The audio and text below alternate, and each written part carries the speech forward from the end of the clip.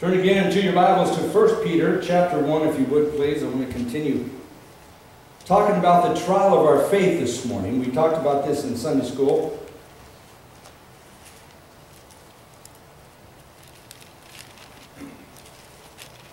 The title of this message is Our Faith Put on Trial. Our faith put on trial.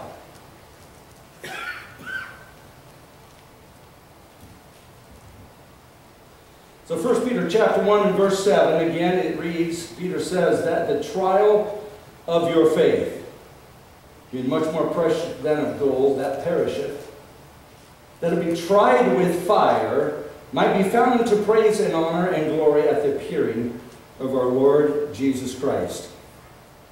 Hallelujah. James, in his writing, in the second verse, chapter 1, verses 2 and 3, he said, count it all joy when you fall into divers temptations. For the trial of your faith worketh patience. And so these men were emphasizing to us that trials are going to come, that our faith must be put on trial. And folks, I'm here to declare to us today that it is exactly that. Let me tell you, if you don't know it already by now, the United States of America, we are on trial.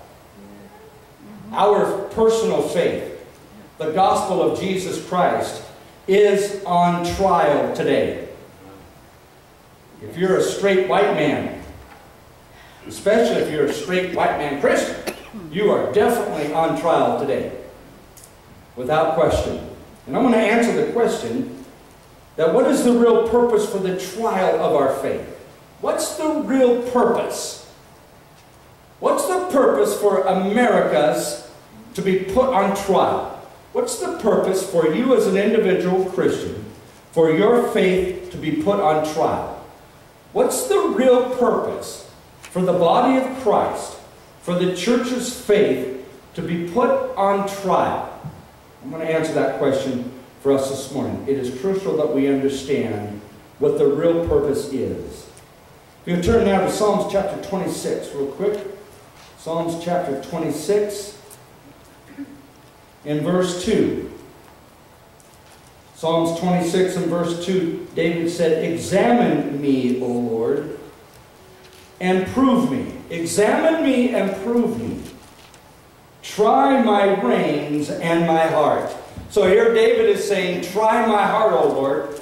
Put me on trial. Set me forth. I know I need to have a test. Because when I'm forced to have a test, I know that my faith, that my life, that my thoughts, that all that encompasses my person will be put in line because of the fight, the trial, the battle that will be raged. And so David says here, Lord, try me. Christian people, I encourage you, if you are a mighty Christian, if you're a mighty Christian, and not every Christian's mighty, but if you are a mighty Christian, you will pray the prayer and ask the Lord, Lord, put my faith on trial. Lord, try my heart. And then he says, try my reins. Well, let me explain to you what the reins mean. In some of your interpretations in your Bibles, they will refer to the mind. Well, it's not necessarily the mind.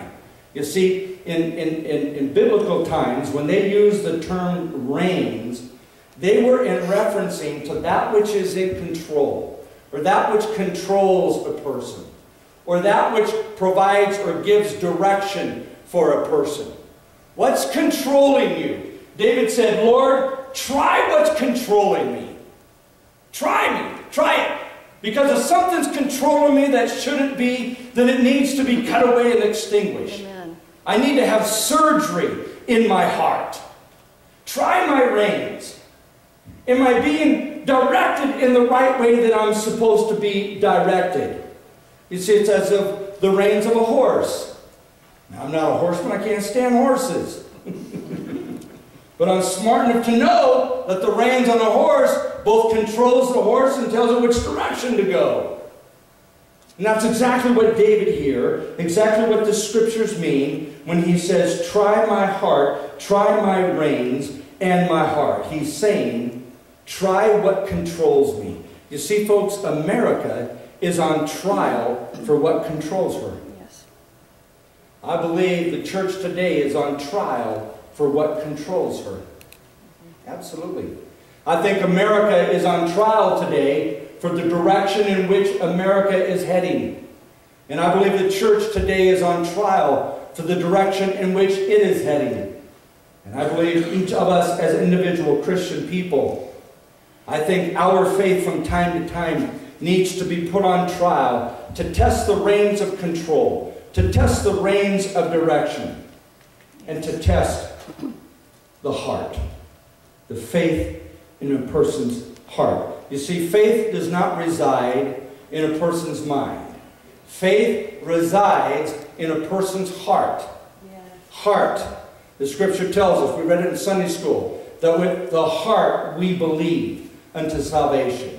That the heart has its own ability to think on its own. The Holy Spirit, the scripture tells us in the book of Hebrews, that the Word of God knows the intent and the thoughts of the human heart. And those thoughts and those intents are put on trial from time to time. And Peter is saying here, you're going to be put on trial and you're going to go through the fire. But if you pass the test, we read it, Job said, if I pass this test, as soon as this nonsense is over, with all these boils and the sickness and everything that between God and Satan, as soon as they're through fighting over me, then I know that when I pass the test, I'm going to come out like gold. Yes, yes. Now I'm paraphrasing a little bit, but that's basically what he says. Amen, Pastor Charlie? That's basically what he said. Now, turn if you would to Jeremiah. Let's get to the grassroots now of what is the real purpose for the trial of our faith. Jeremiah chapter 17.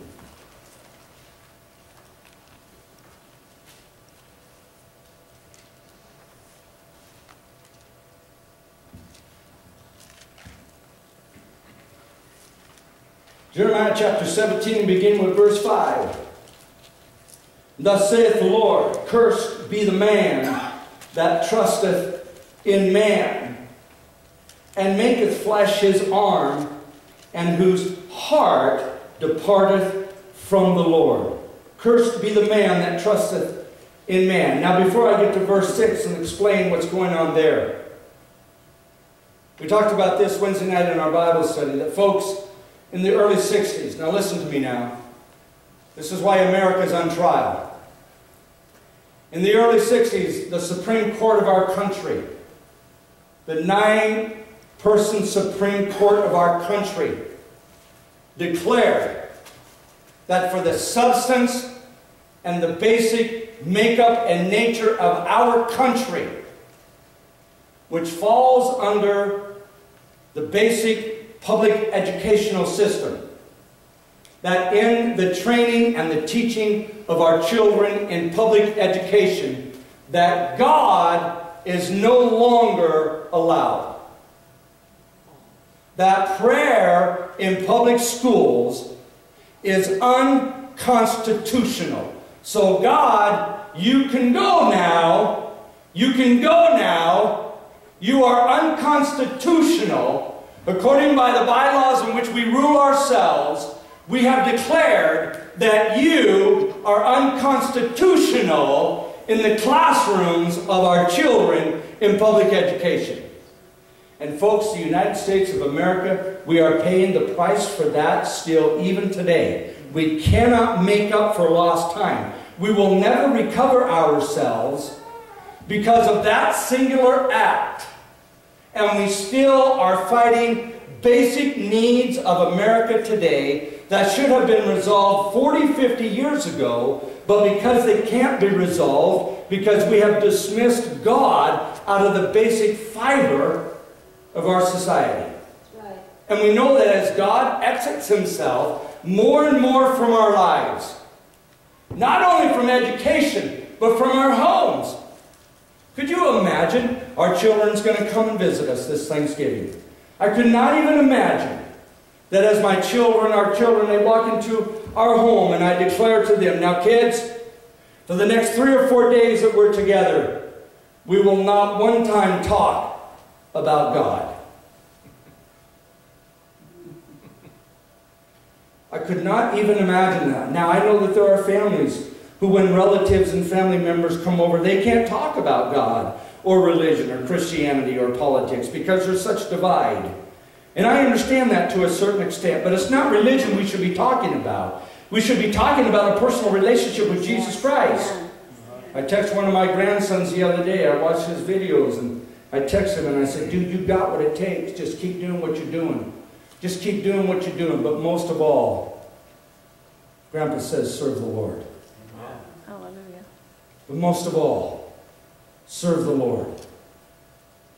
You see, folks, cursed, saith the Lord, cursed is a man that trusteth in man, and that maketh flesh his arm, whose heart departeth from the Lord. Verse 6. Now this is what happens. For that man shall be like the heath, or that's like the animal, the deer, or whatever, in the desert, and shall not see when good cometh. They can't see it, but shall inhabit the parched places in the wilderness, in a salt land, and not inhabited. Now, folks, what he's saying there is that when a person puts their trust in man and not in God, and that's exactly what the Supreme Court did back in the early 60s. The Supreme Court said, we are going to put our trust in man, and God, you are no longer welcome. You are unconstitutional in the realms of our public discourse. It's unconstitutional. And so forth, folks, since then we have found ourselves in cursed places, trying to recover from mistakes and ailments that bewitch us and that take upon us in our lives as American citizens, as Christian, individual Christian people. Folks, Christians can make all the sacrifices. They can talk all the talking points of Christianity and of religion. But when it comes time for their faith to be tested, they put trust in themselves and not in God. And when they put trust in themselves and not in God, when something good does come by, they can't recognize it. They can't see it. They can't recognize it. Thus, it goes by them. And then they wonder and they ponder why the condition remains always the same. It's because they never get past that single test. Whenever they're tried, they look to themselves rather than looking to God. Folks, there comes a time when all of us, we must completely surrender ourselves. Yes. Yes. We must surrender our faith, our minds, our souls, our hearts, and our spirits. And if we don't do that, we're going to miss when something good comes by. When the pastor says something that is a revelation, we're going to miss it because we're hearing something else, because our lives are somewhere else, and we're not trusting the Lord, but we're trusting our own selves. You see, folks, I've worked with so many people, so many different types of people over the years. And so many of them, they simply don't know how to prosper. They can't. When they have a little bit of an abundance, they spoil it away because they don't know how. Prosperity even scares them. They don't know how to be happy. They're so used to unhappiness. They're so used to arguing. They're so used to bickering. They're so used to calling one another names that to call the spouse, your spouse, honey or darling, that's like, okay, you're weird. You need to take more medication. I mean, we're used to calling one another names and jabbing and poking one another. We're used to argument. We're used to heated engagements. And whenever they get a little bit happy, something good happens, and kind of all the stars kind of just start lining up, and everything seems to be going good. And if they get too happy and all of a sudden the stress diminishes a little bit, they get very uncomfortable because they're so used to stress, because stress gives them the energy. And so this is what happens. They actually sabotage. They'll sabotage that very good thing. They'll sabotage that friend. They'll sabotage those extra finances. They'll sabotage the church. They'll sabotage that joy, that friendly thing. They'll sabotage that friendship. Something's going to happen because they're not used to it. You see, they can't see it when it comes their way because they're so used to putting trust in themselves and not in the Lord. Can you say amen? So they don't know how. They don't know how to be happy. They don't know how to have gladness.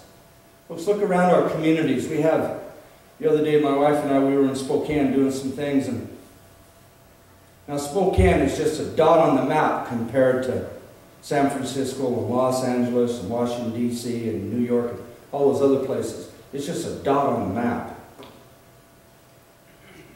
And as we were driving through downtown Spokane, I remember 30, 40 years ago, downtown Spokane was completely different than it is today. And so many homeless people just wandering, just wandering aimlessly, just walking, wandering around, carrying their bags with them, carrying their sacks with them, wrapped up in a blanket or carrying something. They haven't had a shower in months. They just wander aimlessly, wander lost in aimlessness.